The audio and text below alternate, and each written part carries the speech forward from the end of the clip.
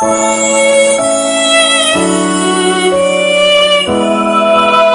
about to be drenched with the rain of the word. You're about to experience supernatural emancipation and power detonation. On Soul Watch with Evangelist Isaac Emmanuel. You carry me when some carry their God. For prayers and counseling, call 070-61990-110. Soul Watch with Evangelist Isaac Emmanuel. Listen and be blessed. You know there is me blessed.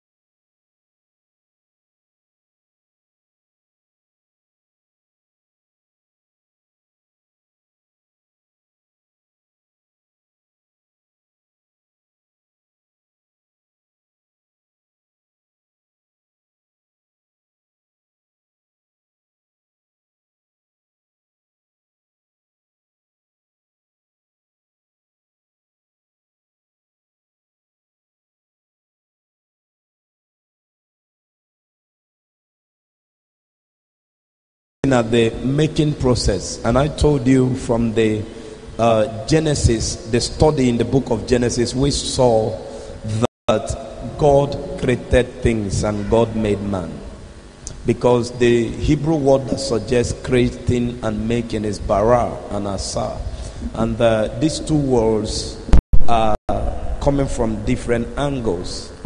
I told you yesterday that you do not make chair, you do not create chair. The carpenter or the furniture man that makes furniture does not create, he only makes. You do not create out of something, you make. From what is created, you make things. Then when you talk about creating, it means out of nothing you are forming something. So, and yesterday I explained to you that when God began the journey of creation, he spoke everything into reality and it got to the turn when God had problem. Through the studies in the book of Genesis, we saw for the first time that God had problem, and that problem was he needed a manager. God created everything for his pleasure, including man, but he made man because he needed a manager. Man is a product of need. Then I told you that the intercourse that happened between the Trinity, the Father consulting the Son and the Spirit, and there was an intercourse, and the projection or the seed that came out of that Canaan was man. So if somebody asks you, how do you believe in Trinity? I need a picture to show that Trinity is real. The picture of Trinity is man. If anybody is looking for, I need something to look how God looks like. Man is the picture of God in the midst of creation. Because come, let us make man in our own image. Time will fail me to talk about the Father component, the Son component, and the Spirit component in man, because I want to major on that making, because the greatest need of our generation is making. And I want to say this with all sense of humility and sincerity. We live in a generation of many voices. So you go to social media, you hear voices. You go to different places, you hear voices. If the faith you are practicing at this day is predicated on the messages you hear on social media, it means that you are not yet solidified as a Christian. You will end halfway, because the darkness that is coming is thicker than what you're consuming. So we need a solid forming, so that the day will come. Our goal, sir, our goal is not to answer the greatest man of God. Our goal is to make a contribution, so that when darkness comes, you will be able to remember some of the things that we've told you, and you will know what to do. Because the goal of a man in what he communicates is what he achieves. So if we want to thrill you and get you dancing and get you shouting, get you raise your legs 7 times and believe that is all encounter that you could receive from the Father, we've deceived you. Because the sadness that is awaiting our generation is thicker than what you received. This is more than sycophant. It's not. What if the day your joy will fail? How will you stand? So now there is that which God wants to make. So, and I told you that the making, when God comes to making of man, there are 3 dimensions. One, the making of Adam. We saw yesterday that God made Adam. Adam became a man in one day. So on the day that the enemy of his father, Satan, came, Adam could not stand, because he was a man in body and a child in mind. So the stature we are raising in this kingdom is not people that are physically bold alone. You might look like a 12-year-old boy, or be like Timothy at the age of 14, yet they could look at you and call you a bishop. Because the stature, the fleshly muscle a man possesses, does not trigger demons. What triggers demons is the content of God in you. How much of God you emit each time you talk. Are you following what I'm saying here? So I am just doing a recap of what we said yesterday, so that I tell you what I want to tell you today. Now we saw that the first making is the making of Adam, where it is the will of God that you rise in all sense. So the making of Adam is the making of the seeable or physical things, palpable things. That is to say, when a man grows to the age of being a graduate, he becomes a graduate. When a man grows to the age of getting married, God expects that you get married. When a man gets to the age of becoming whatever he wishes to be, God becomes. So, and I showed you yesterday that the clothes that God wears into various fields of industry is man. For instance, you woke up this morning and you went to your wardrobe to look at what to wear. You started Israeli clothes. So it is, according to the book of Psalm, that the eyes of the Lord runs through and fro on earth, looking upon the affairs of men. So God wants to possess the music industry. He is looking for a cloth called man to wear. He comes to the family of Emmanuel and found a child called Isaac. They bound him, and the boy wanted to be made probably a lawyer or probably a philosopher.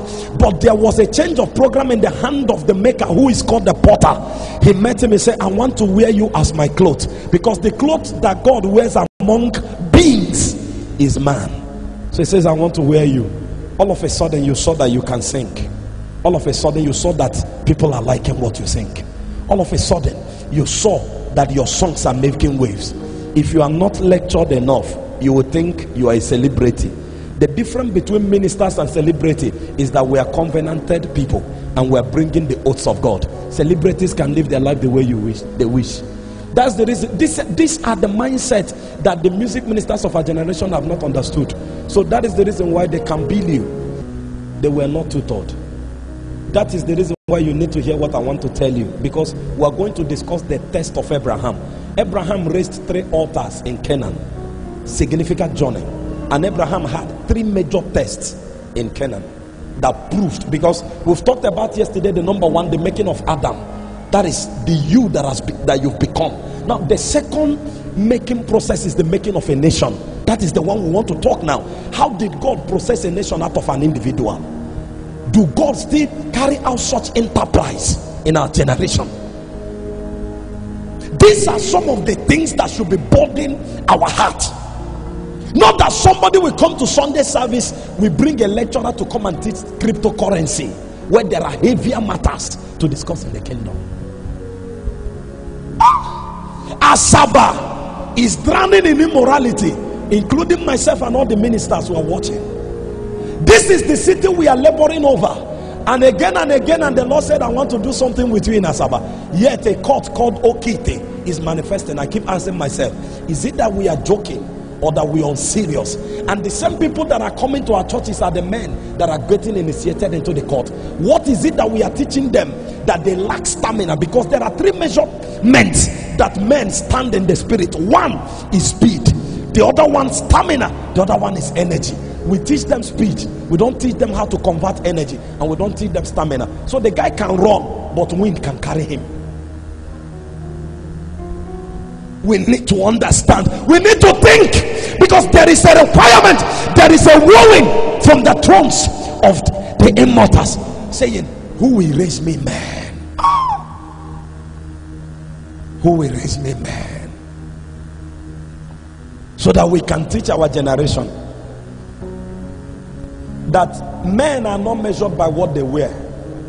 If the stature of prophets were by their garments, then John the Baptist shouldn't have wear the spirit of Elijah. Sir, you can wear a beautiful coat and there is nothing resting on you, but you can find a naked man, yet it tells you that it will rain all through tomorrow, and so shall it be. We are striving over nothing, yet God wants to make a nation. Let's start our journey this morning. The making of a nation starts with the making of a man. When God finds an individual, the first thing I told you yesterday that will happen to that individual is that he will find his bearing in life. He will find purpose. He will know that the essence of life is not to accumulate. The essence of life is to distribute. So he will find and discover that the life that was given to him was not given so that he can answer the greatest of all time, so that he can answer the greatest preacher, so that he can answer the greatest prophet. Oh no, that is not the thing that matters. We are still alive and we are preaching every day. If I show you my calendar from now to March, you will shout. Yet I am making no impact. Dead men, their book are making more impact than me that is living, and it's not giving you concern. So we want to wake up in the morning and cheer the people. Somebody shout amen 7 times, and somebody will shout, and after shouting he leaves you and finds out that he's still a babe, he's still a child. Adam was a son in body, but he was a child in mind, so he couldn't negotiate with the enemy of his father. Because the Bible, speaking in the book of Psalm chapter 21:27, it says that sons are given, they are the one, children are the one that discuss with the enemy at the gate. So the enemy of God came to the garden of God. At the gate where he met Adam, he met a child in mind, but a man in body. So he was telling, is it true that your father God said? Because the greatest problem of every generation is twisted scriptures. So only children do not know it, but men that have grown in stature in all sense knows when you twist scripture. They say, this is not the way my father said it. They know what God said. They know what God said. Amen.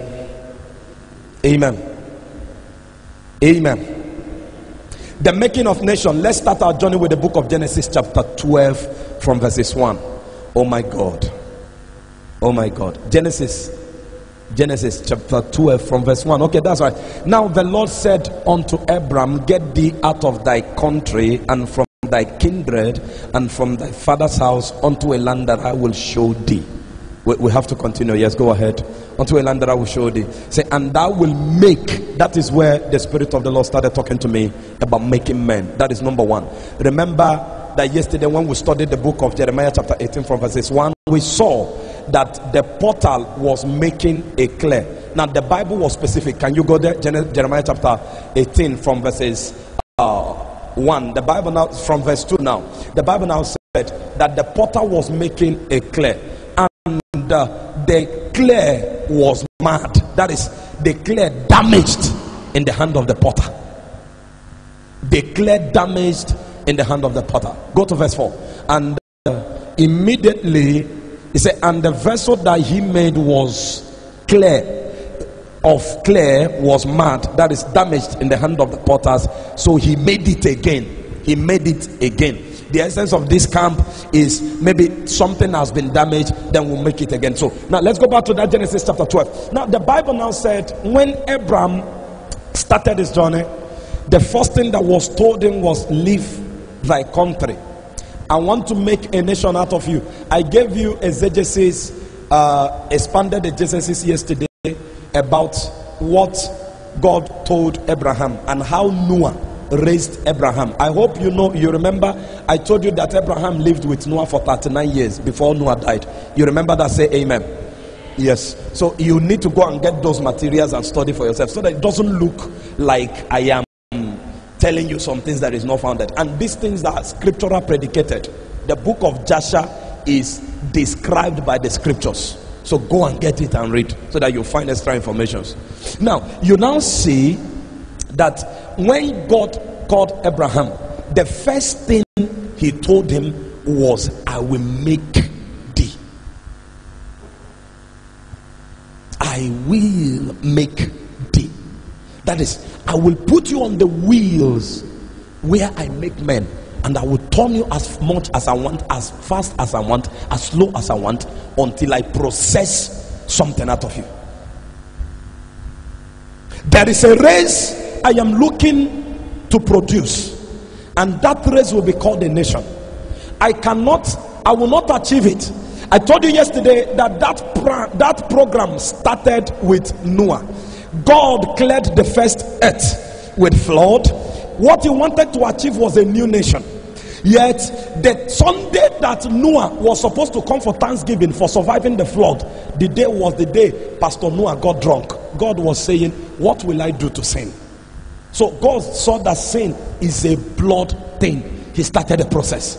He started with Noah, and there was no fulfillment in it. Now he came to Abraham, and when he came to Abraham and started with Abraham, the first thing he saw that he has to do to Abraham is to isolate him, to take him out of his brethren. And when he took him out of his brethren, the next thing he did was to bring him to a land, and that land is the land of Canaan. You see, the church have not sat down to read deeply the mysteries of Canaan. We've not. So when Abraham left his father's house, he landed at Haram. After the whole thing, he had to carry his wife, carry Lot, carry the souls he has won, and moved again. The final place he found himself was Canaan. And 3 places he visited in Canaan, very strategic in the work of any individual. Listen to me. If God wants to make you a king, or God wants to raise you as a voice in your lineage or wherever you belong, there is a school that the Lord will enroll you in. Now, if God wants to raise a prototype of you, even when you are gone, that people will look at you and say, this guy have stayed with Christ, there is some things he will do with you. It is called making. said to Abraham, I will make you. That is the making of the nation. Even when Jesus started calling the apostles, which is the third class of making, which we might not discuss in this camp meeting, the first thing he tells anybody he finds is, follow me and I will make you. We've not sat down to think about it, so we just received the call. For instance, we've seen ministers, men are glad of the giftings of God, but sir, if God gives you gift without processing you, you will end up being an enemy of God. I don't want to start giving you examples, because that was what nearly happened to brother Moses. If not for the covenant of intercession, Moses would have lost it. God is showing every believer, God is showing every Christian, every pastor, an example that you can lead a multitude out of bondage, and yourself, you will not get to the promised land. That was what Paul saw and said in the book of 1 Corinthians chapter 9 and 27, that I putting my body under subjection, not after preaching to others, I become a castaway. The deception is that you are speaking in tongues and the sick is getting healed. You are praying, your services are getting packed, crowds are attending your meeting, people are interested in your message. You think that he's still there. You know that he's gone.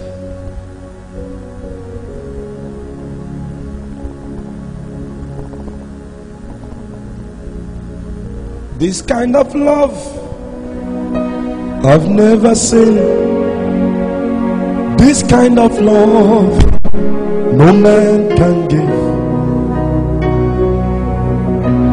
This kind of love I've never seen. This kind of love no man can give. Elohim, Elohim, Shakatala Baladia. You remain the same. Elohim, Adonai, what an awesome God you are. Elohim, Elohim, you remain the same. Elohim, Adonai, what an awesome God. In the making of Abraham, God caused Abraham to visit 3 places to prove his act. When God wanted to make a nation out of Abraham, he did 3 major works. Number 1, he separated Abraham. Number 2, he revealed dimensions of himself through his names.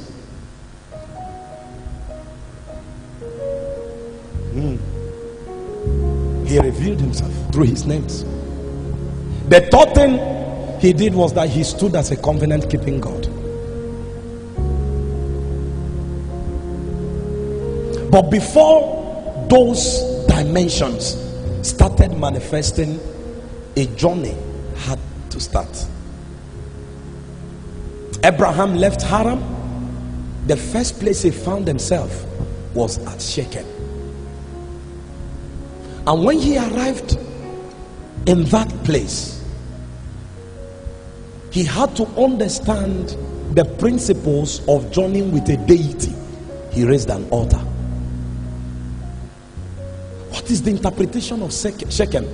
Shechem, so many translations, one gave it as a shoulder.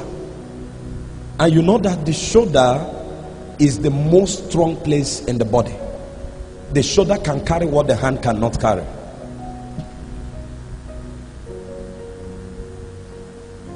Some of the times the shoulder can carry what the head cannot carry.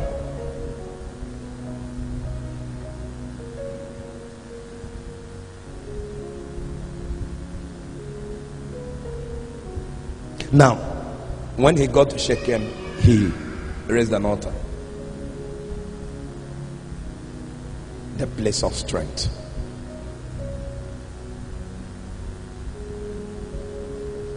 If the Lord will make a nation out of an individual, the first thing he will learn is the strength that emanates out of covenant with God.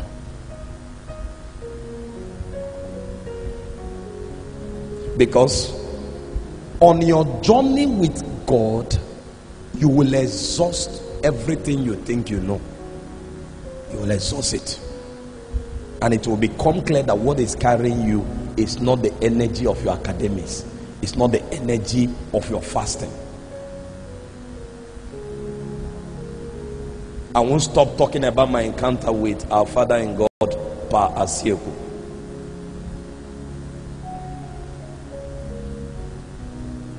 When we asked him, what do you think of all the things that the Lord has done with you? He summarized it that he found out that the greatest scripture that the Lord gave to him is that book of Matthew chapter 28.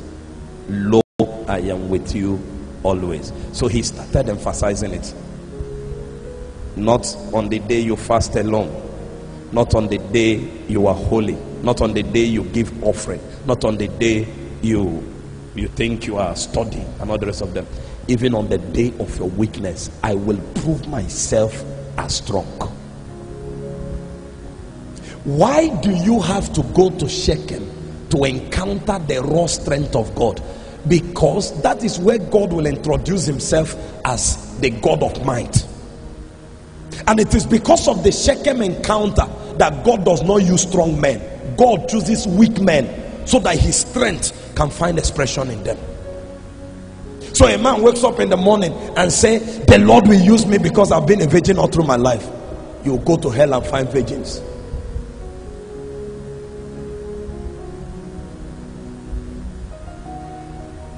God will use me because I am the one that has been on dry fasting for 40 years. Nobody has done it. You are joking. Any day you keep relying on these things that you call your own self-strength, one of the things that will happen to you is that pride will enter. Arrogance. You will come in the community of believers and you will be condescending on the people, thinking you are the only righteous one. That was what nearly finished the life of Elijah.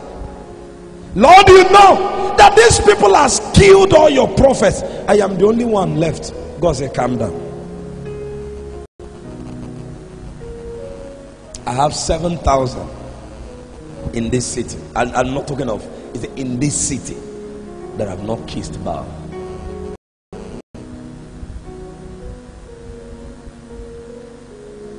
Oti siricho, oti siribu, yakam geme. Iyani ne wele ne nonga osi naki. Iyani ne wele ne nonga osi naki. Wele mo, ah, wele mo.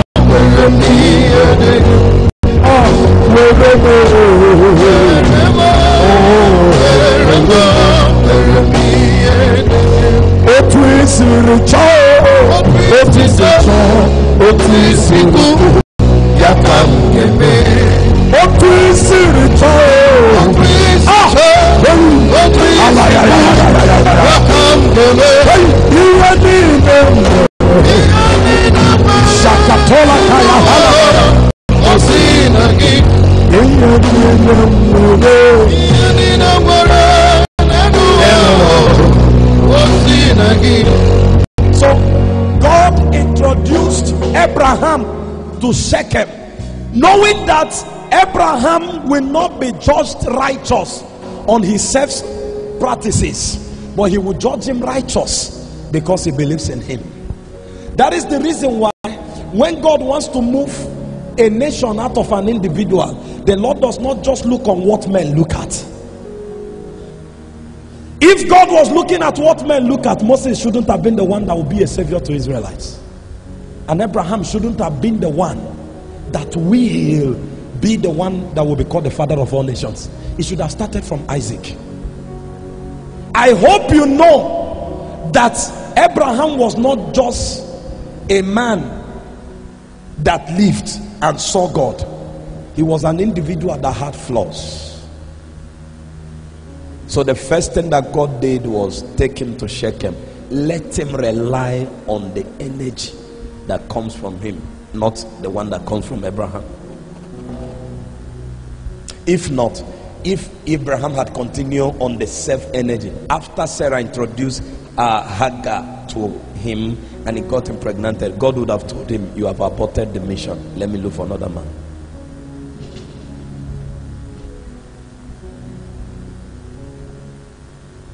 Because in the journey where we are going, we must learn to rely on the strength of the Father.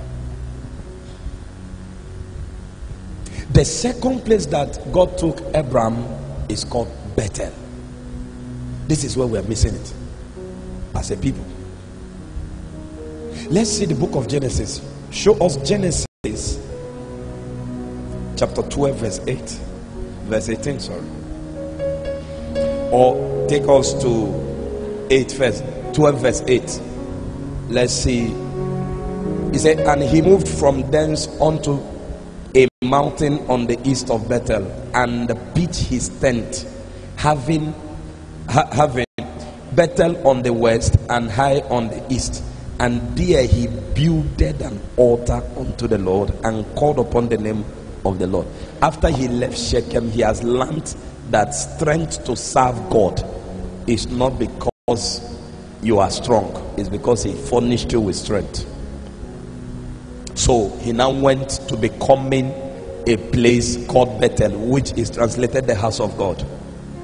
The kingdom we are building, we must learn the technology of the spirit. What God wants to build is not a monument, as you can see here. If you look at this structure right now, let me put up an example with this hall. You will look at, you see, there are places they use glass because there's a space there. There's another place they see door. It is not cement and block that framed this house in totality. And it's not one block that you see that made this house. When the engineer was building this place, he was picking blocks in pieces and fixing them into spaces according to their sizes. There were some that were molded 9 inches or probably 7 or 6 inches. The engineer, because of the space where he wants to put the block, will have to break it and fix it there. That is to say, in the kingdom that God is building, he will fix men according to their sizes. The size a man possesses in the kingdom is determined by the space he wants to occupy.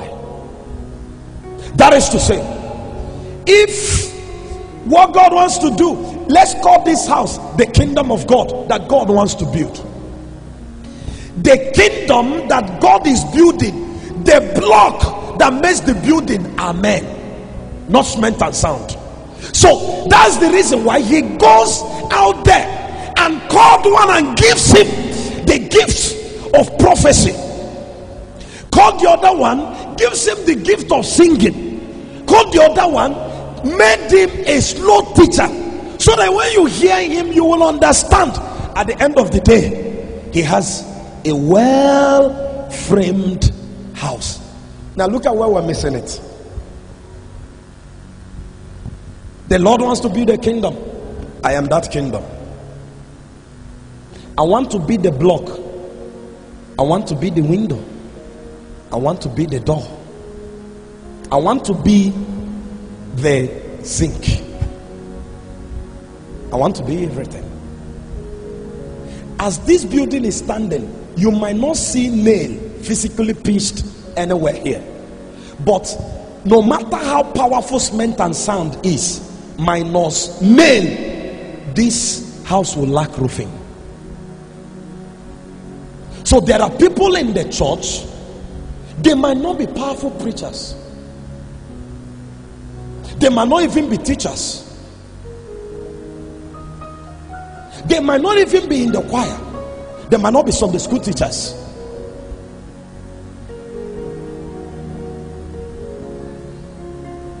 They might be nailed. Their work is too important, but they are not always noticed. And one of the things that happens to them is that they come in small sizes.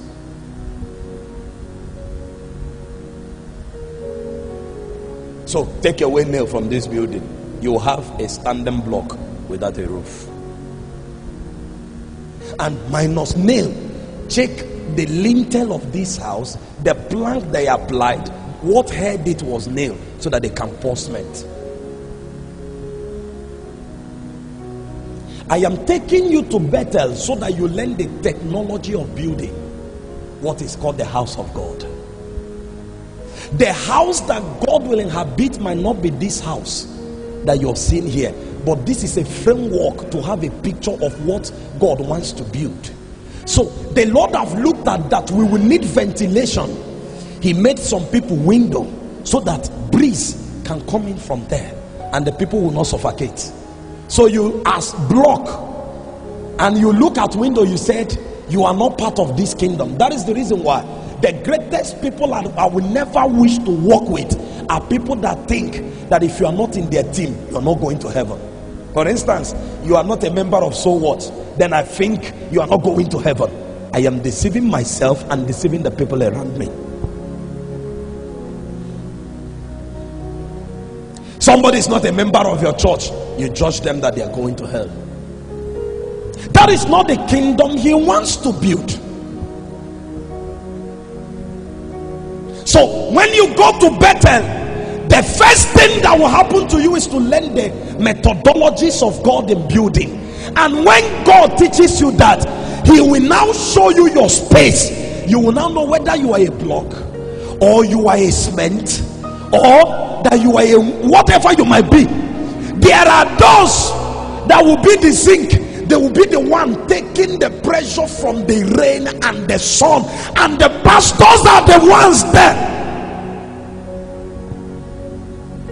So a pastor wakes up in the morning, probably a minister, one thing said, the whole church is corrupt. One man makes mistake, they say the whole church is bad, because there are the people there taking the pressures.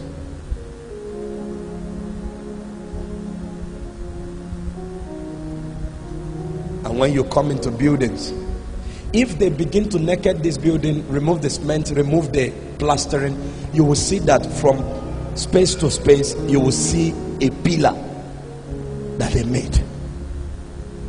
Some of you will have to be pillars.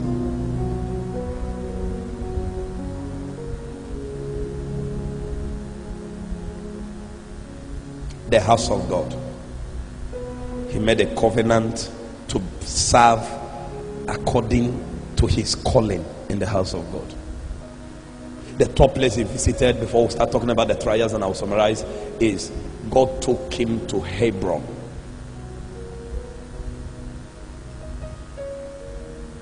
These are the places that God will take men if he wants to make a nation out of you.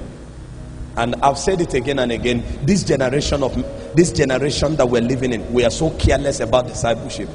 One of the things that bettered what we are doing is we normally gather some young men in my house, so we pray, stretch, study the word of God sometimes for 12 hours and all the rest of them.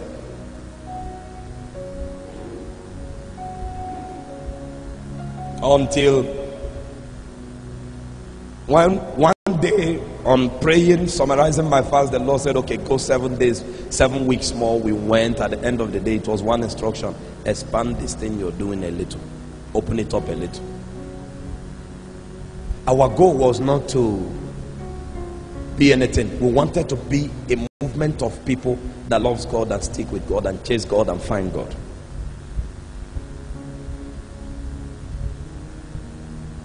Can I ask you a question? Who are you discipling?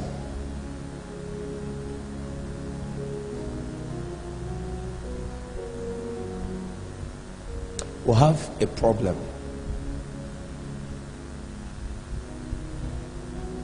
Because we have not learned the method of God in using men. So we want to be like every other person.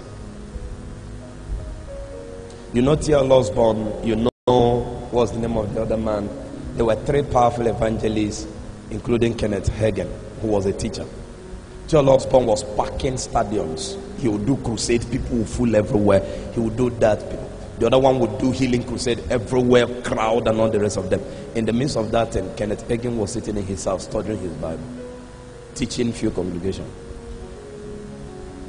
We talk about the crusades that T.L. Osborne and Ora Robert and some other people have done.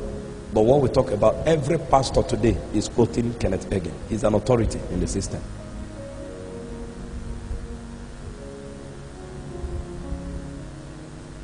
Part of what you will learn at Bethel is to stick to your calling. You're not moved by this one is this. You're not moved.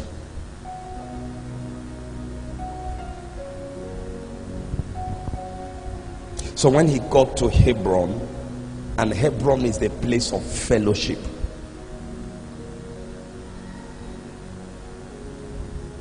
intimacy.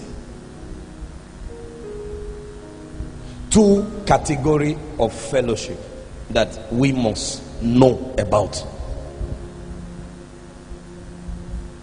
Number one, the fellowship with the Father, that is God himself, either the Son, the Holy Spirit, the fellowship with God himself. The second kind of fellowship is the fellowship with our fellow human beings.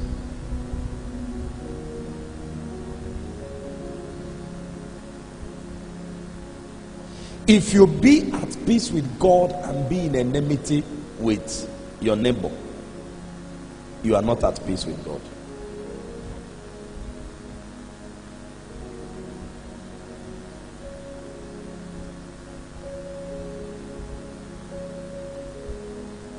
Recently, there's a man we all know on social media. The ministry of that man is to attack pastors. And this is a man that wrote a book that shifted my heart. What is the wonder that a man left Nigeria and went to the shores of Europe and caused a tsunami of revival in Ukraine? And all of a sudden, I don't know what happened. That is the reason why we prayed yesterday, Lord, keep me away from corruption. Because a man can be in the faith, he will not know that he has left, he has gone out of the umbrella. So because he's still wearing uniform as a military man, he would think that he's still in the assignment.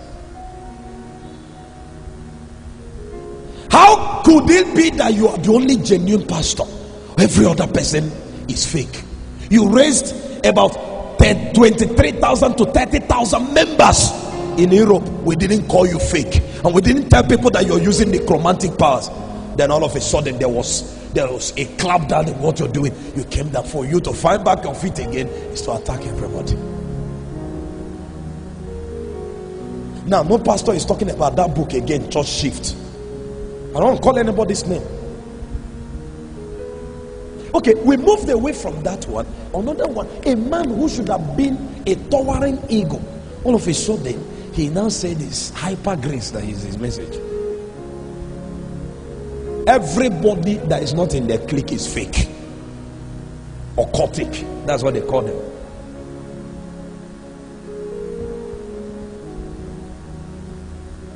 There's no shadow you won't light up, mountain you won't climb up, coming after me. There's no wall you won't kick down, lights you won't tear down, coming after me. There's no shadow you won't light up, mountain you won't climb up, coming after me. Jesus. There's no wall you won't take down, lights you won't tear down, coming after me.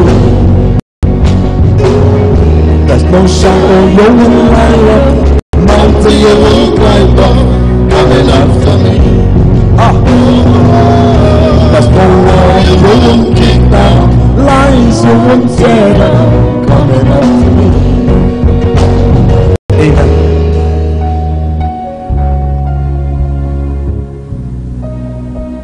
Fellowship with one another. There is a question that Canon asked. I've talked about it all the time. You know, we're talking one day, you asked, what is the problem with the hand of Gehazi? come that the staff, mantle that walked in the hand of Elisha could not walk in the hand of Gehazi. You preached a lifetime message to me the day we had that discussion.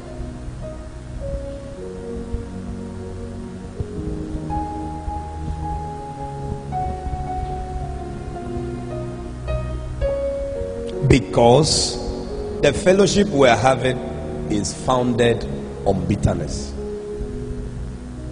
You know, there's a problem with our generation. We are blinded to so many things.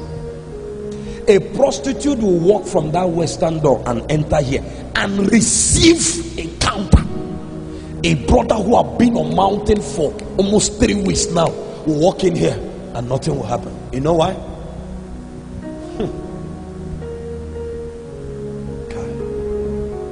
Because he is fellowshipping in error. We are trusting to sing down the glory of God. Even you come among the choir, a sister will want to come and lead song. The instrumentalist will play nonsense because they have a riff with her. But when the one that is giving them rice and plantain comes, you would think that the Holy Ghost has descended, because talent and anointing look alike. A talented man will be talking, you think he's anointed. You might mistake gift for anointed. They look alike. So the fellowship that God wants us to relate, not in competition, but that we commend one another. Paul speaking the other day said, they that compare themselves with themselves are not wise. So a man wakes up in the morning, say, what is he doing that I cannot do? In as much as we don't compare ourselves, but wisdom should always also teach you that in as much as we are fellowshipping, let us also learn that some of the times in the body there is such thing as called the head. Does that mean that the hand is not important? No. The head has 5 major things that makes the body. There are 5 sense organs. It is in the wisdom of God that he put 4 on the head and left 1 in the entire body.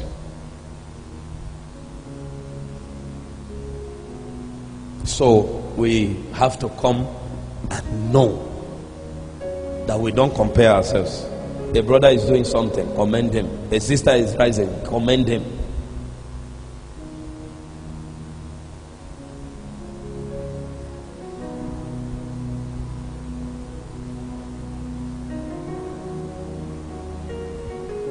Let me summarize with this.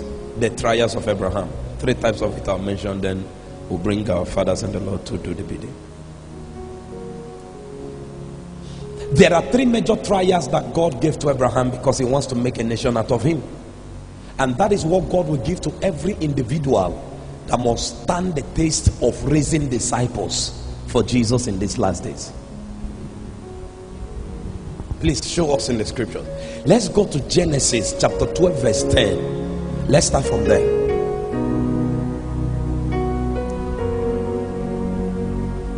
Before I spoke a word, you've been speaking to me.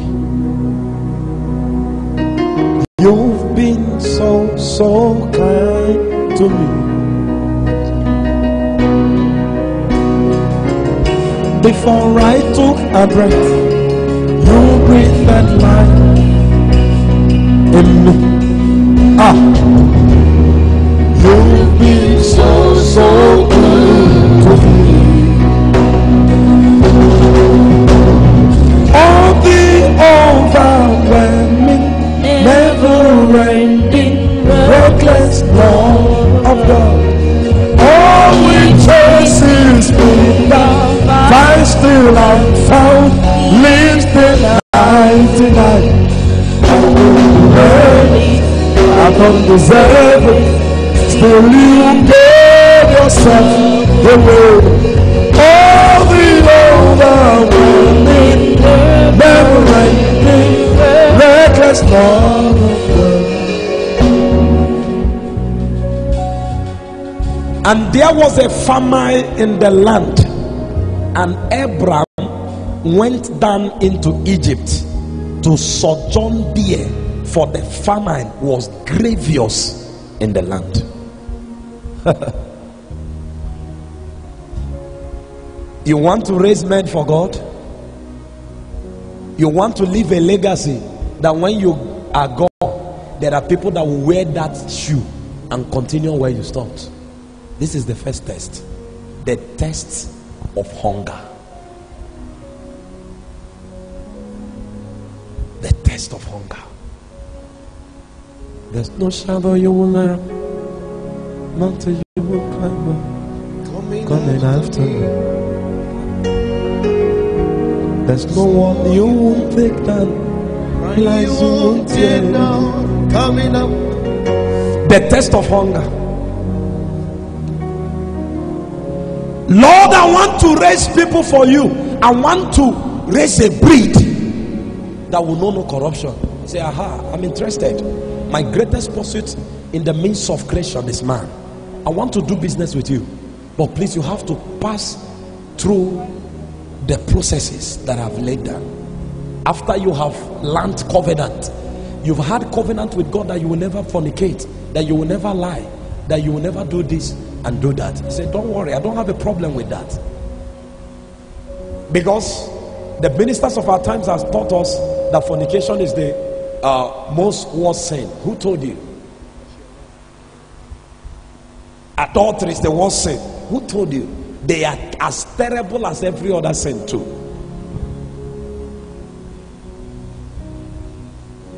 But the Bible called it the sin against your own body.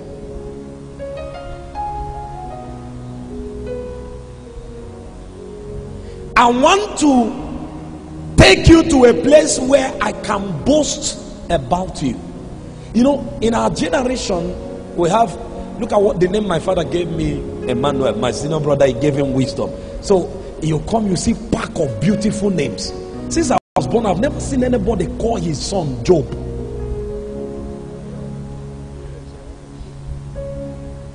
Now, so zealous for God, I went to the newspaper and told them, my name is Mama Isaac, my name is Job.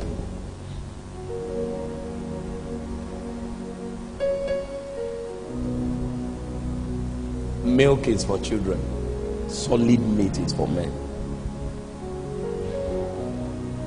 So the kind of messages we preach now is, once you come to Jesus, everything will be okay. So the guy came to Jesus, followed for 3 years, nothing happened. He said that church is calm, because we didn't teach them from base one that if God wants to do a thing with you, he's not going to use you raw. I told you yesterday, he has to process you. The number one process of a man that will raise a breed for God is that he will test your heart of hunger. He will test you with hunger. You don't know how dangerous hunger is.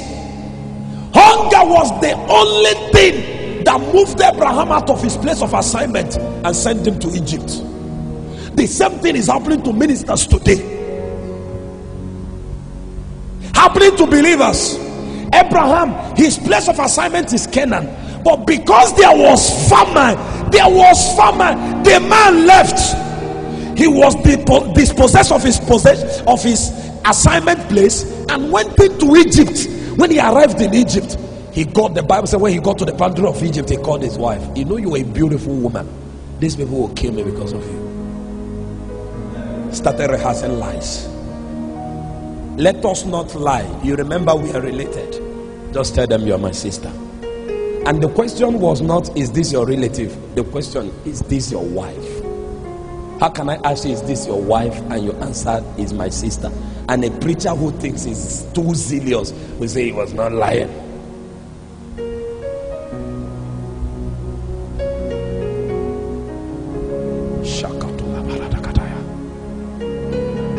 So the first test of hunger, the first test that the Lord will give to anybody that must raise some people for him in this generation that will travel with what he wants to do, is he will test you of hunger. Days where there will be lack, Customers are not forthcoming. Invitations to come and preach or minister is not forthcoming. Business is crumbling. Nothing is working. He wants to see if really you are following or you're not following.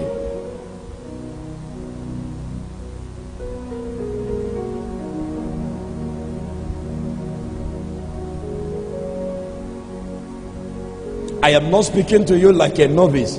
I'm speaking to you like a man who has traveled this path. My scars are my testimonies. In the midst of a terrible hungry season, orchestrated by the Lord himself. Real estate business is not working, ministry, nothing is working, and all the rest of them. Yet you want to maintain the stature of integrity. And you've started preaching to people that the only bailout to what Jesus is doing is to believe him holistically. Hold on to what he has said. You started a message of moving men from you, because if you begin to put the fate of people on you, you'll be a rich pastor. Oh my God, where everybody that encounters you, somebody will have to call you, sir, check the road. I want to fly Abuja, Lagos now. Check if the weather is clear. And I'm wondering when the pastor became aviation officer.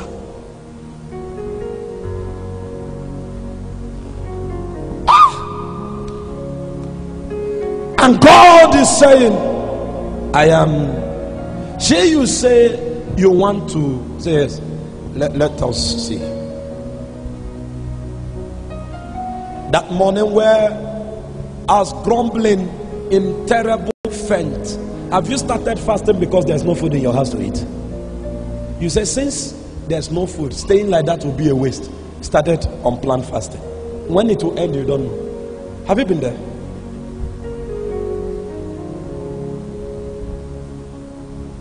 In the midst of that hungry fast, a woman calls, hello evangelist, good morning sir. I had a terrible dream this morning. I was in the dream.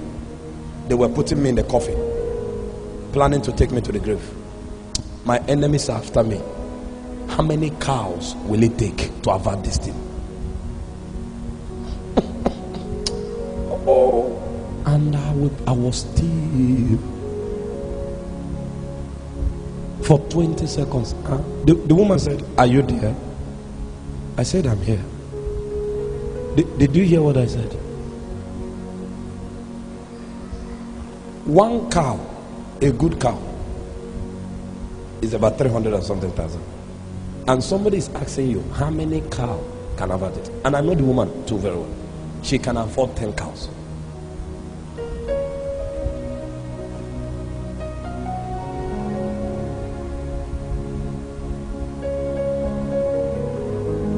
In the midst of that terrible hunger, and I heard a whisper in my spirit say, you are in an exam hall. What you write now, they will mark for you. I answered back, hello ma. He said you were in the dream, they were putting you in the gasket. I said yes. And you want to do sacrifice? I said yes. Okay. Did you pray when you woke up? He said, I prayed all through the night. If you have prayed, you have cancelled it.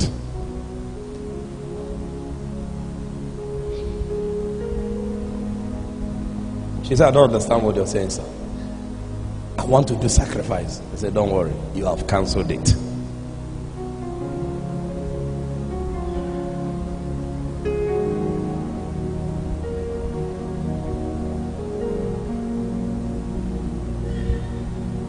Hunger has ruined men.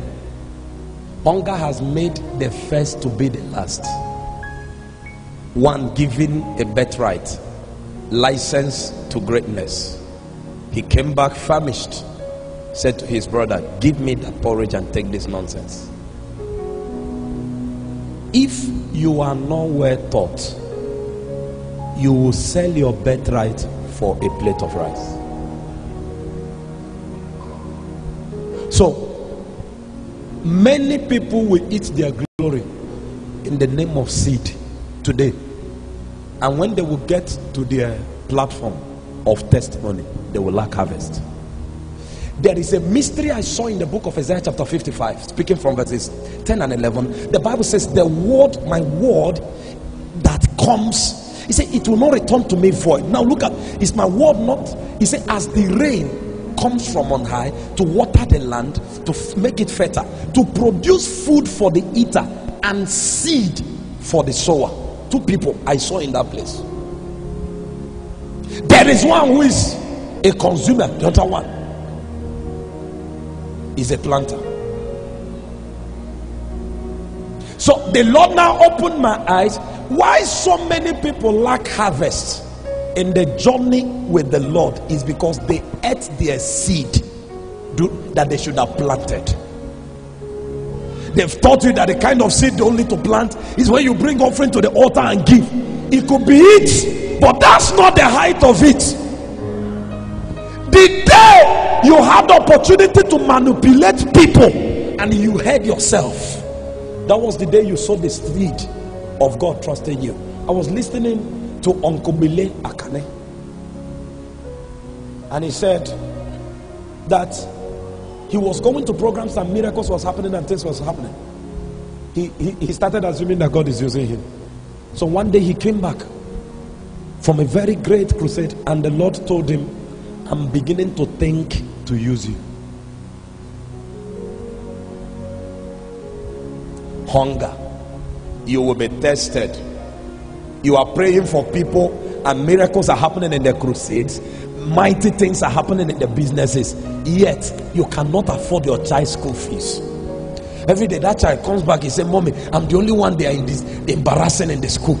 Every day they will come out in the assembly and say, tell your mother to come and pay. Yeah, this is a woman that was on the mountain and spoke over an importer, and doors opened. The guy did everything. After he was done, he forgot the woman. Any day he has a bad dream, he will remember the woman again. Calm down, sir. It is not you that causes men to forget you. It's not you that causes men to remember you. The Bible was speaking a scripture. Listen, when you go through hunger, that's when you go and study and see that men went through hunger that followed God. Malachi chapter 3 from verses 13, the Bible says, now those that believe in God began to complain that it is scam to serve God. How is it that we are following him in the fear, yet those that are wicked, that has no respect for the Lord, they are prospering? We that are calling on the name of the Lord, nothing is working. Is it not scam? The Bible said immediately the Lord had them, and a book of remembrance was opened. Don't be deceived. You have the ability to make records of things that will be in that book, but you have no capacity to open your chapter to be read. There is one that has the book.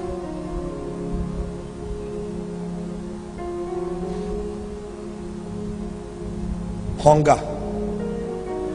Esau sold his birthright for hunger. Hunger moved Abraham from his place of assignment to the place where he had to lie to eat. Hunger.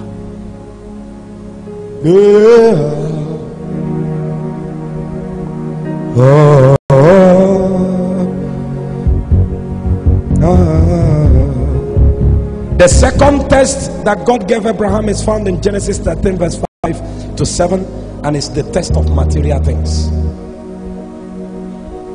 The test of material things.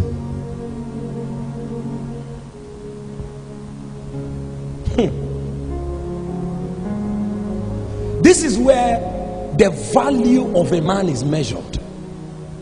What are things that are of value to you? And Lot also, which went with Abraham, had flocks and herds and tents. Verse 6, please. And the land was not able to bear them, that they might dwell together, for their substance was great, so that they could not dwell together. Verse 7. And there was a strife between the herdsmen of Abraham's cattle and the herdsmen of lost cattle, and the Canaanites and the Perizzites doeth then in the land. Yes, verse 8 now. And Abram said unto Lot, let there be no strife, I pray thee, between me and thee, and between my herdsmen and thy herdsmen, for we be brethren. Is not the whole land before thee? Separate thyself, I pray thee, from me. If thou wert take the left, then I will go to the right. Or if thou depart to the right hand, then I will go to the left. This is where it started. The first thing that happened was Abraham had to understand that stage in life is not determined by age. He called his brother because there is something we are doing more than these material things. Where do you want to go? Make a choice.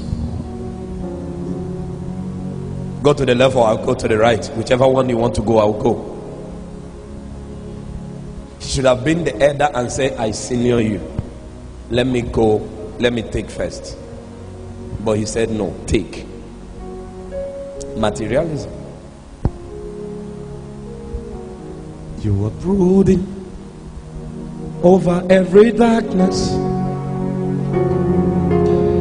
You are causing light to shine from darkness. You are brooding over every darkness. You are causing light to shine from darkness.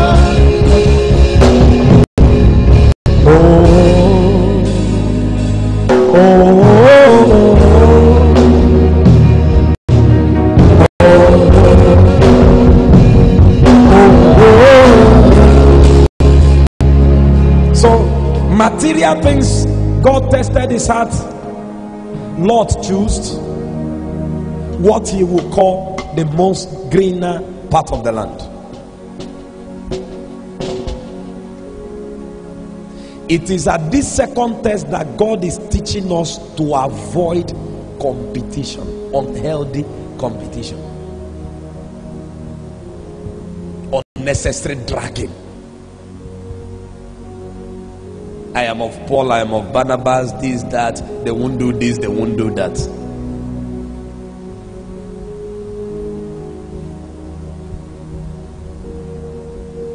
Material things.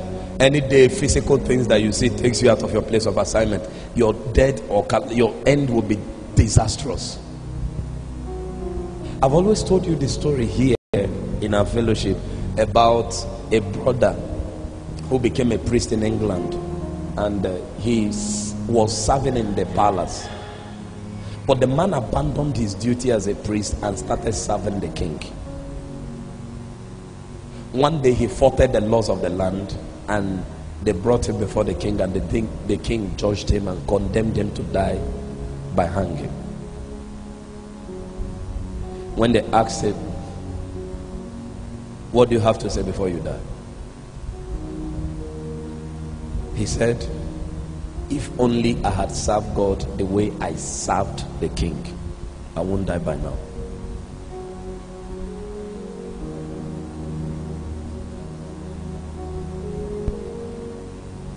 Material things.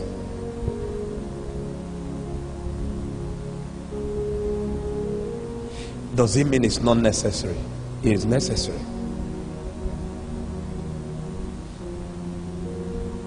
But they are not the basics through which who we are is defined.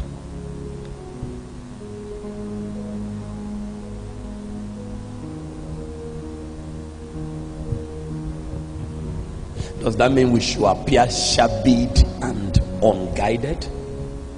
No.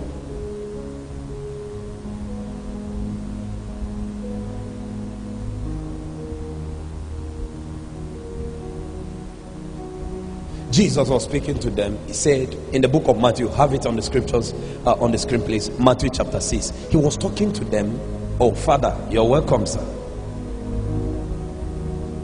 Now, he was talking to them and he said that Matthew chapter 6, please go there. Take us from Get that verse where Jesus was saying, he said, do not pursue these things like the pagan do. That is, an unbeliever can lie to make money. An unbeliever can kill to make money. An unbeliever can betray somebody to make money. The story of a girl I had that is doing hookup in Asaba here, took his friend to go and give somebody. The friend did not know that the girl had sold her for 2 million naira. So she has collected money. You know the way they do hookup. I have a man for you. So he took the girl to the hotel. When they entered the hotel, he told the girl, okay, I'm coming. So the girl stayed with the guys. That was the end of the girl here in Asaba. That was why when we were praying in the morning, we were repenting on behalf of those things. Because part of the cleansing that happens in a land is if they shed blood in Asaba, an innocent blood, according to the book of Numbers, it affects everybody in that land until an atonement is made. But thank God for the blood of Jesus. So an atonement is not to go and look for who to kill now. The atonement is to release the blood of Jesus upon the land, and the land will be settled again. So that girl betrayed her friend and sold her for 2 million naira. You saw the video of that girl in Lekki that slept with a dog, and she was proud to come to internet to say, what is wrong? Well, have you seen 1 million too before? So in the definition of life, to her, dog is a companion, sexual companion. Because there are 3 types of life. There is the bios, there is the zuke, and there is the zoe. Bios is gotten from the study of living things. That is biology, studies of living things. The one you inhale oxygen and exhale, what's it called, carbon dioxide. You are in transaction with trees. Animal has that kind of life.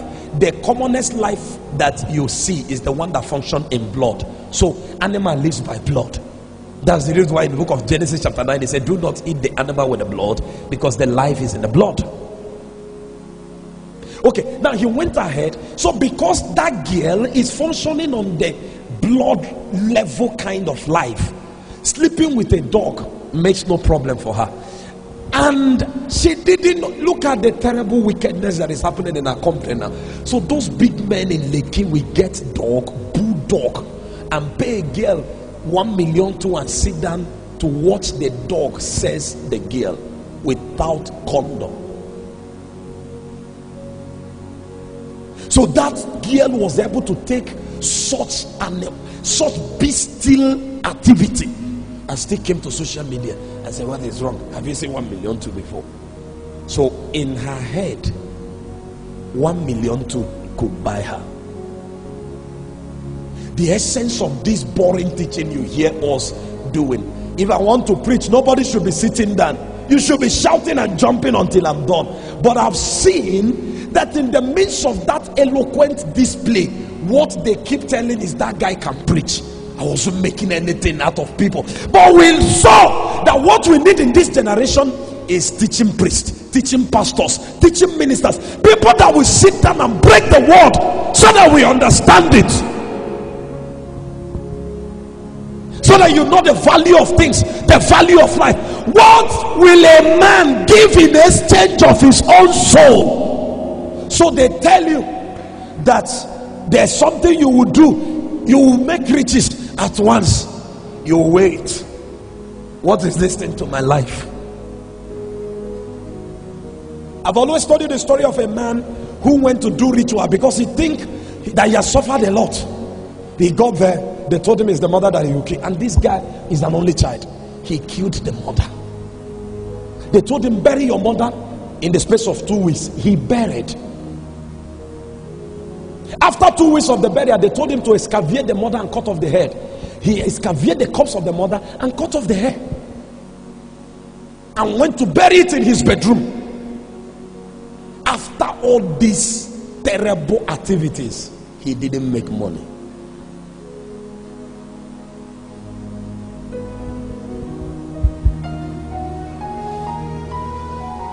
Preaching on Bridge FM, one day a boy was on his way to Abo. Early in the morning around 6 when we preach. So he was on his way to Abo. We didn't even know. So my phone was ringing. Yeah, according to him, when he came to see us, he has gone the first one. They did something for him and told him to go and get the mother's wrapper so that they will summarize the ritual. The mother would die and he will make money. So on that morning he was going to Abo. He had me preaching on the radio. He alighted the bus. That is the reason why I am not regretting the kind of messages I'm preaching now. Imagine I was preaching, you will prosper, you will succeed in that place you're going, you will make it, nothing will stop you. I speak to you as a prophet, you will. The guy will sail successfully on that journey.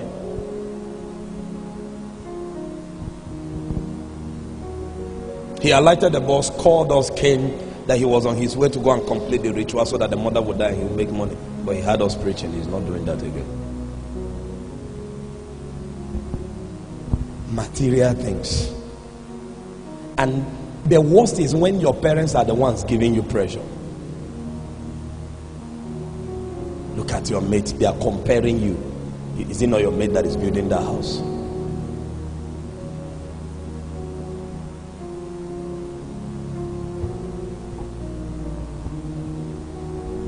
We might be classmates or age mate, but that doesn't mean we'll be grace mate. I don't think that the people that has Mercedes 230 now should be telling us they have a good car.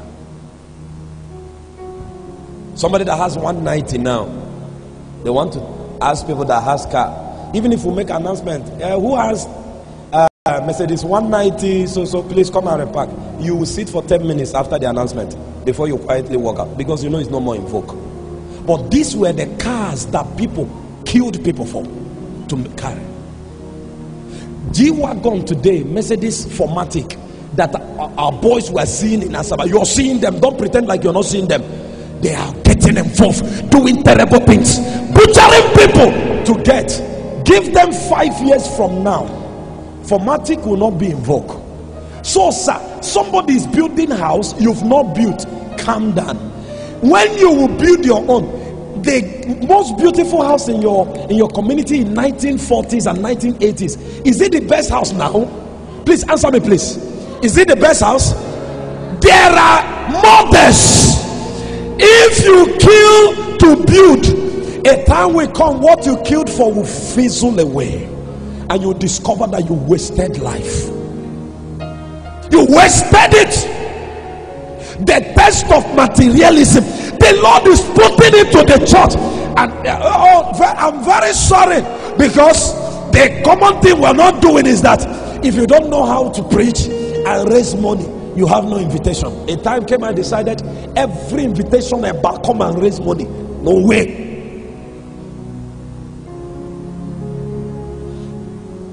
After all these things, what next? You make my life so beautiful, and as you are, you have made me hero man. It's an anthem I'm hearing. There's nothing greater than this. Shakatobala Dagaya. That's why I love forevermore. Say, I want more of you. I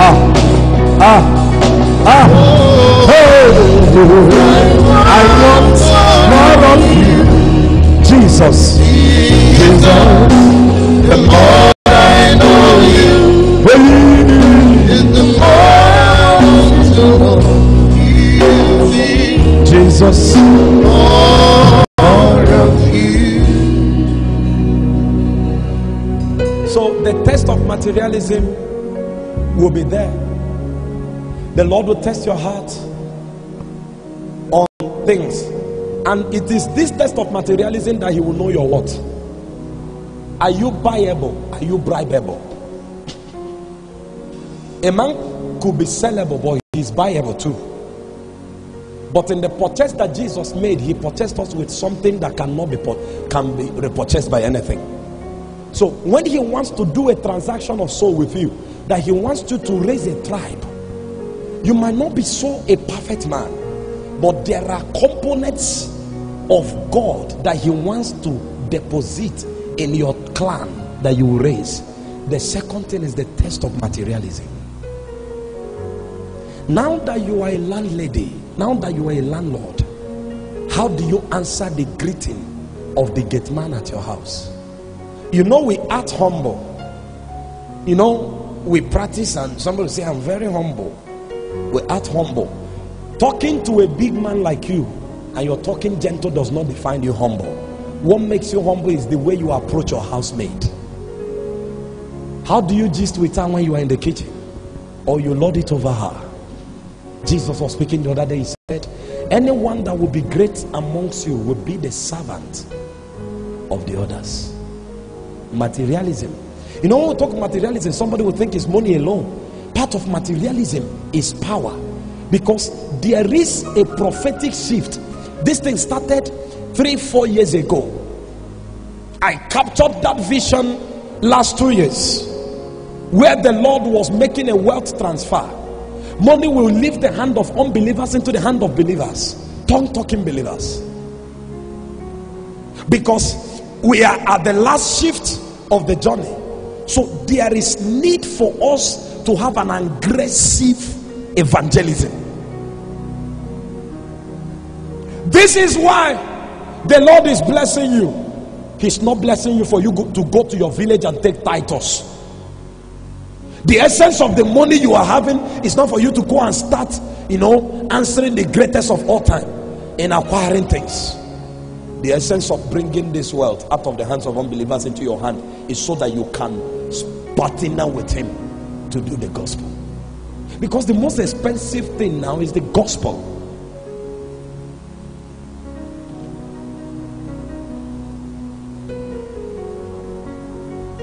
So if what you have, what the Lord has placed in your hand, is not prioritized to soul winning, it means that you have failed the test of materialism.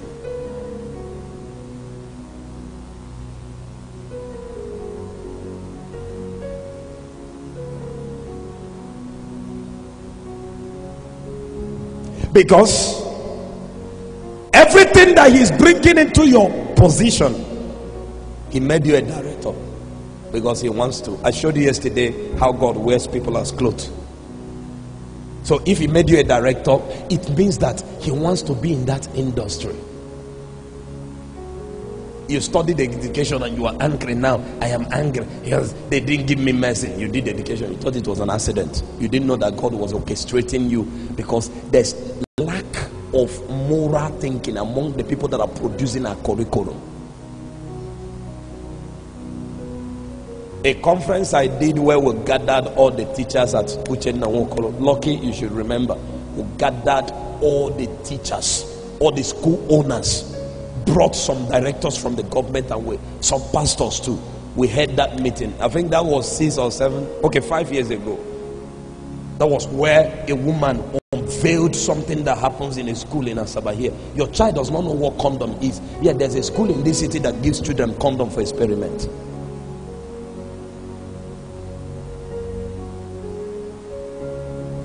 So imagine you are the next Minister of Education. Imagine that you are one of those people that make decision of what happens in our education system. Would this strike have lasted for 8 months?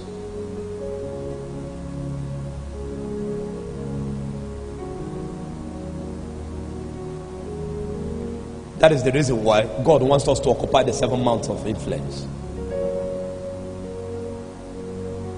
Because there are 3 types of people that God called: the Joseph, the Elijah, and the Daniel.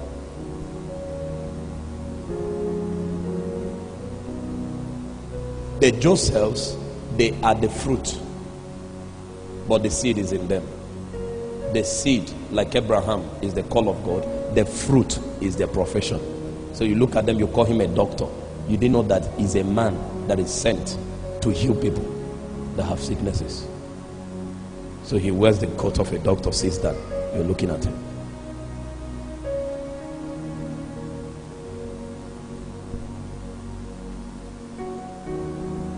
last test that will be given to a man through whose loins nations will come out from is the test of your heart structure. God does not deal with men according to their actions. God deals with men according to their intentions.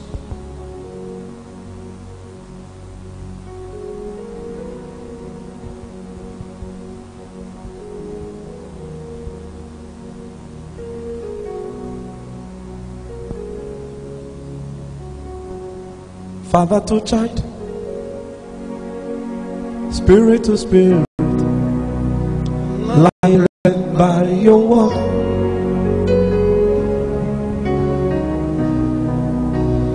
With your breath of life, that's why I've come my life. Shakatanaya. That's why I changed my world. Just breathe your name upon me. Breathe. Shakatanaya. Just breathe your name upon me. Breathe. Let's go, let's go, let's go. Breathe, Lord. Just breathe your name upon me. Abraham, the test that was given to him about his heart condition is found in the book of Genesis chapter 14. Show us, let's summarize, please.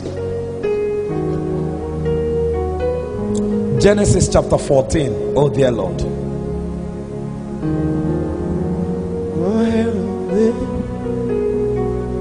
Yes, from verse 11.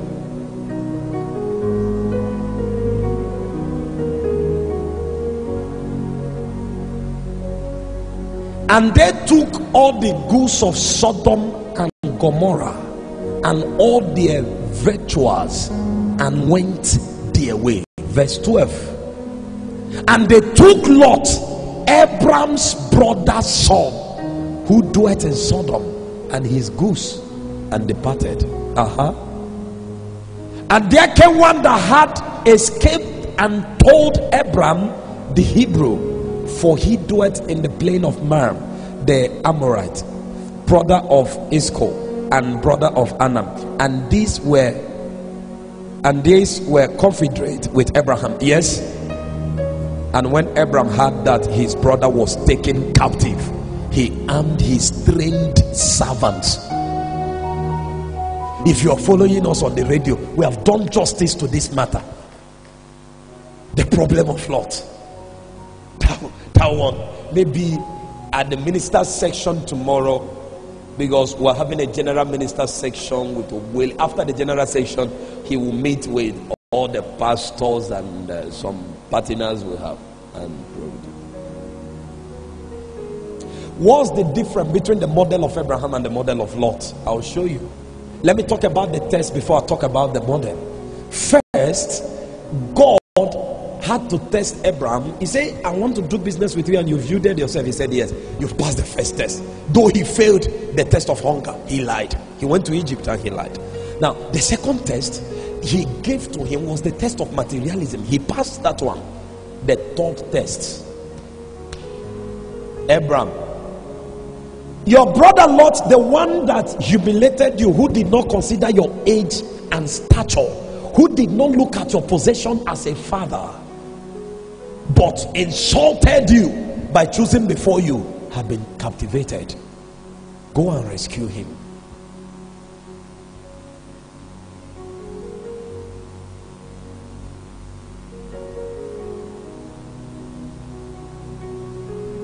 I want to do business with you. Go and rescue him.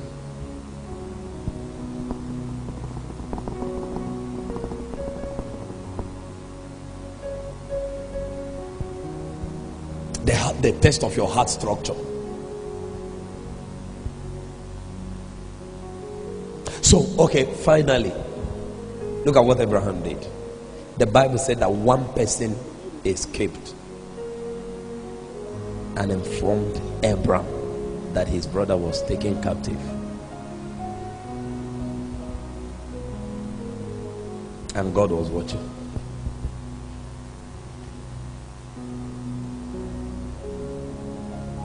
I want to raise a breed, not a breed of bitter people that can pray, a breed of people that can speak in tongues for 40 hours, but their heart is black. I don't need that.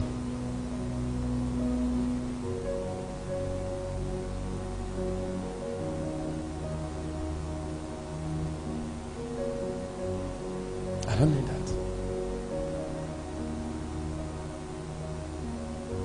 Abraham stood up.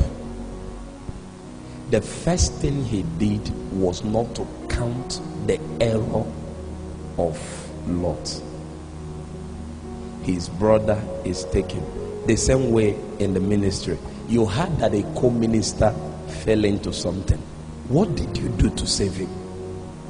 Instead, you started blowing it around because you're in competition with him. I hope you know that man later became a homosexual. Yes. Yes. He became a homosexual. And everybody deserted him. It was men he raised. The people he raised. That is the reason why I know that all of you seated here listening to me are senior people in faith. But I have a question. What are you raising? Children. We were the first people that started this calling of phone number in Aba when we started, and it was not magic. Our greatest goal that time in ministry, 2009, 2008, was when we come to program, how many people will fall, how many people do we talk to, how many people do there was no consciousness of discipleship. Okay, so when we started that, we'll come and somebody will wake you up and say, your name is Ebuka, your number is, call it.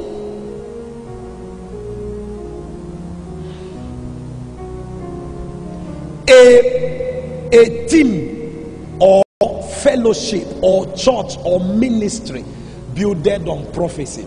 I'm very sorry to say, I don't mean to insult your calling, sir. Without a solid discipleship program, what you're raising is children, babies. Any day they hear that you fornicated, or any day they heard that you did business with somebody, they didn't hear the story full, and somebody, the person will just come and tell them you ate their money, fake pastor, everybody will clear. You'll be left alone, because no man takes children to war. You take men to war. Are you hearing what I'm saying, please? So now this brother, what happened to him was, the Bible now said that this Abraham, immediately he took his trained, the Bible called them servants. Another translation said trained men, 318 trained men he took. Abraham was rich, Lot was rich.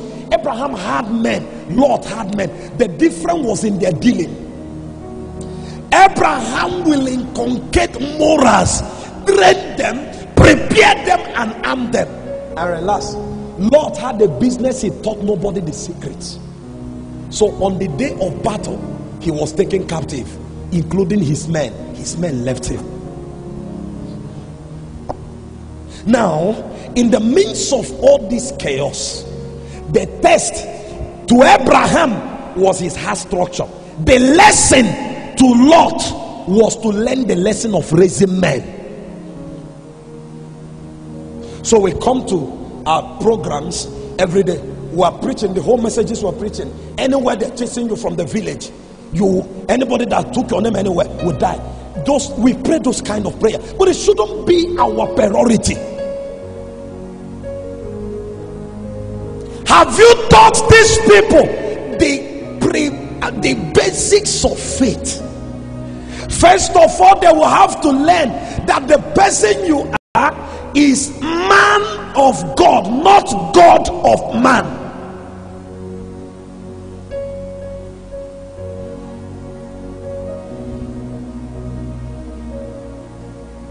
The man had they've taken him.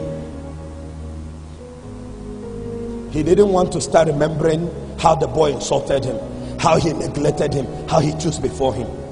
This man fell into homosexuality, and in that midst of homosexuality, it was 12 men that he raised that stood and said, no, if the whole world said that this man is not a man of God, to us he is. To us he is. Paul was speaking, he said, if I be not apostle to others, to you, you are the proof of my apostleship.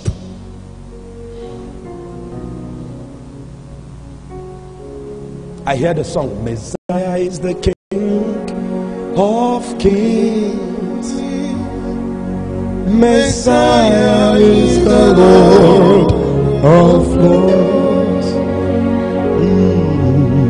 Messiah is the King of Kings. Listen. Messiah is the Lord of Lords. Hallelujah, hallelujah, hallelujah.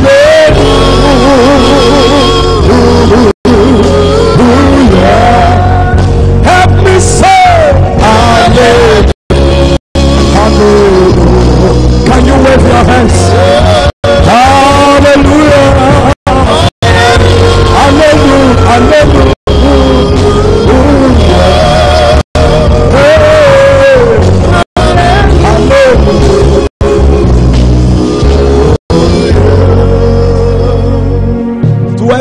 Came together. They didn't want to talk about it. They were aware, but they didn't discuss it. They held their hands together. If you spend your energy as a minister raising children, the day of battle you will have no backup. They can only sit down and cry. They cry, they will say that guy was anointed, that guy was powerful. What has happened to him? Oh, Asaba swallows ministers. That's the only cry. Because no matter how caring a child is towards his parents, he cannot fight an enemy so far as he remains a child. This man returned back to faith because 12 sons held their ground, prayed, and was following him up. It is easy for a man to chase a woman. If they accuse a brother that he had a sex with a woman, I will understand it could be natural. But homosexuality is beyond discussion. It's a force. Satan came for him. And if you go and read the books he produced, God's General, you can't finish reading those books, all the edition, and your heart will not shift towards looking for God. So Satan was angry. How can you bring this kind of weapon to a generation? You have brought the weapon, come and end well, let's see.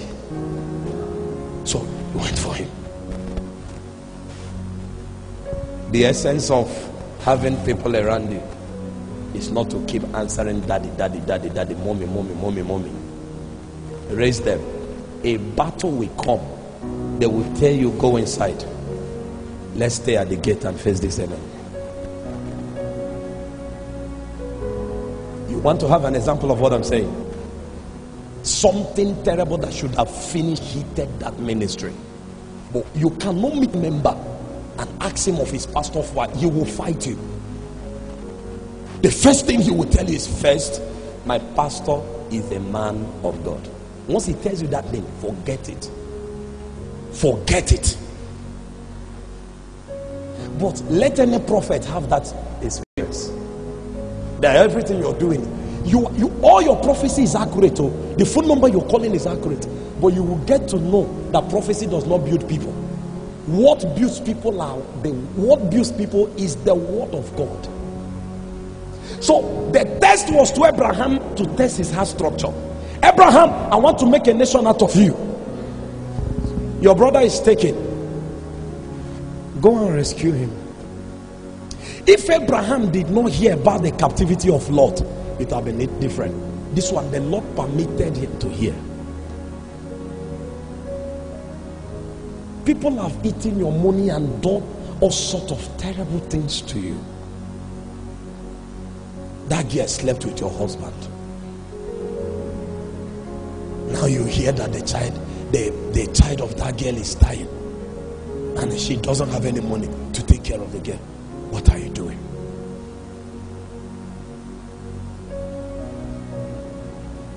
In a revival book that I was reading, I saw the story of a woman. Some soldiers came into the house of the woman in a country where the gospel is forbidden, and they killed the man, killed all the children of the man, left the woman. The woman remained in pain, remained in trauma all through her life. One day a boy knocked and came to the woman and started discussing with this woman, saying all sorts of things. But at the end of the day, something happened. When they were done discussing, the man now opened up. He said, "You remember the day your husband and everybody died?" The woman said, "How can I forget such a experience? After I killed your husband, killed your children, and left here that day, a few weeks later, I started thinking, what is it that happened to you that you refuse to denounce, that took these people and you don't mind and want to believe in it?" So the killer repented, went to the woman and reported, "I was the one that killed everybody in your house because of the faith." What interested me was that the woman is not because that she cried. Immediately he had, "But now I'm saved." The woman ran up from where she was sitting and embraced him. "After you killed my husband, but some of you in your community, what you're dragging is a half piece of land. He took our land. He took our land. He insulted my father. He spat on my mother. He called my mother, he called everything. And God is saying, who will tell this woman that I want to make a nation out of her? But I cannot do it with the spirit of unforgiveness." To Abraham, his heart must be tested. You lift your hands and see all prophecy. I'm not moved by what you see, because even Satan sees. I told you yesterday that the day they chased Satan from heaven, they didn't blindfold his eyes. He sees. Been here before time began, yeah, you still know my name. You existed through eternity, yeah, you still know my name. Elohim, Elion, yeah, you remain the same. Elohim, Adonai, what an awesome God you are. Yeah. Let me summarize with this. If you are not brooding on any space called people, start it today. You've been a Christian for the past 5 years. Who have you begotten in faith? Thank God for, and respectfully speaking, God forgive us. I think we have missed the basics of what faith looks like. Let me also talk to our mothers here. Study the scripture very well. When Rebecca, Sarah, Leah and Rachel were going to their husband's house, they went with somebody. Who are you brooding on, man? Who are you raising? All these brothers that are still single, who will they marry? Somebody paid the price of raising you as a godly daughter. And what you're doing now, anyway, is your business now. This on a generation, I tire for now. If that was how they handled you, you will not be who you are today. So there is need. God is calling on all of us. You, me, all of us should go back. Some of the times myself and my team will come back. We'll call it a vigil. What we came to do is to read a book. Read all through the night. The next night will come again. So because what we want to make is not powerful preachers. We want people that will herald discipleship, solid and authentic Christianity. That's what we're raising. So we pray, we start analyzing the scriptures. Now, start analyzing the scriptures. The Bible said he called them that they may be with him, so that he will send them to go and preach. But what we have today is we have people that gave their life to Christ last month. The next thing, they are powerful preachers. Their posters are everywhere. I want to promise you, I'm not cursing you. You will fail if that's your faith. Go back to the class of discipleship and be tutored, because there are 6 major steps. If you miss any of them, your faith will clash. The making of a man is the purpose designing of an individual. The making of a nation is when God wants to take the city. Imagine if all of us become radicalized for Jesus, living according to his dictates and all the rest of them. We'll change this Asaba.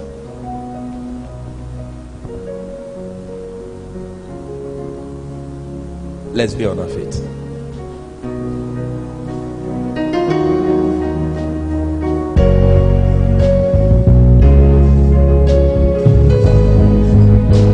Lift your hands and thank him for this morning. What did you hear? What area are you affected? Talk to the Lord. I am grateful.